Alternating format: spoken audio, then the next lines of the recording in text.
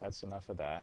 Um, the goal, as I said in the last video, is to embed a link to a YouTube video in an Angel page.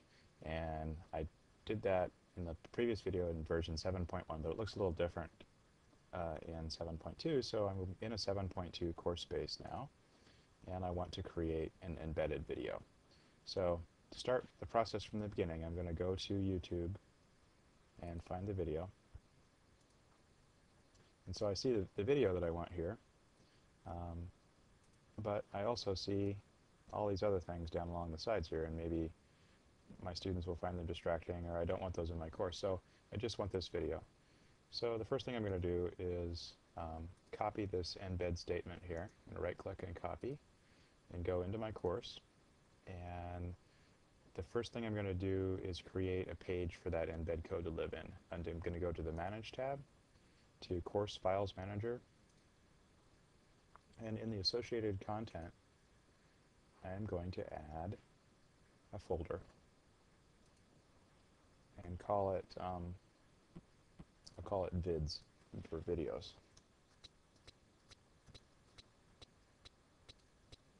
And then inside the vids folder, I'm going to create a page for that video, the one for adding from Merlot. So I'll call this one merlot.htm.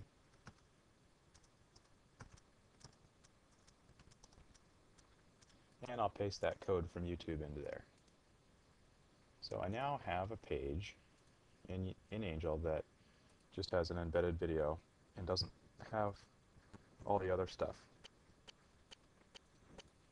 So now I want to link to this page, and I'm going to link to it using a instead of using a link, I'm going to be using a token. And that token will look like this. It will be course path, associated files, make that folder called vids, and then merlot.htm. And what this is going to do is it's going to tell Angel to look not at a specific place in the Angel database, but in the course where it currently resides, the path for that course in the associated files. So that way, if I move that content from one course to another, the link should still work.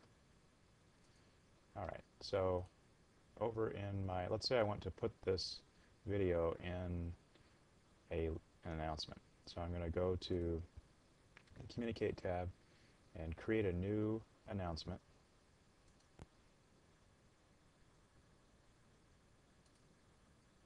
And this is the part where it's significantly different from 7.1. In 7.3, we have the inline editor here, and so the first thing I need to do is put some text in for my announcements.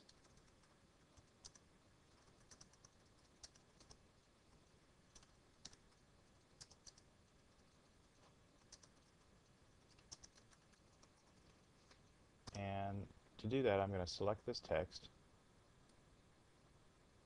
and I'm going to use the web link button here, and I'm going to change my protocol from hypertext to other, or none, and then paste in that token, same as I did before.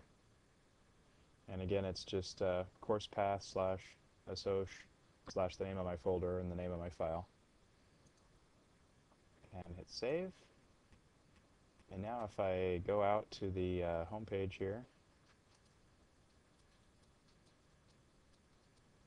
hit refresh, make sure I've got the right one up there,